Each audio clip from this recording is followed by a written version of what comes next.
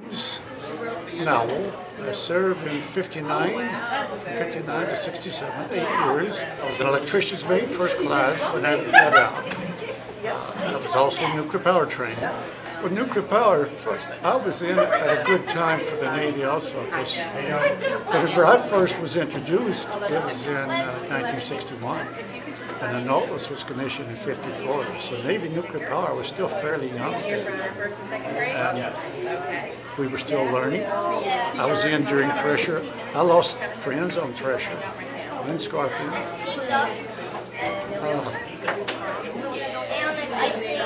We've learned a lot from those.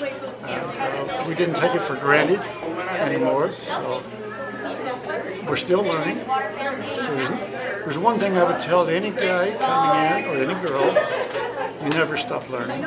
Even now, I'm still trying to learn some. I haven't given up.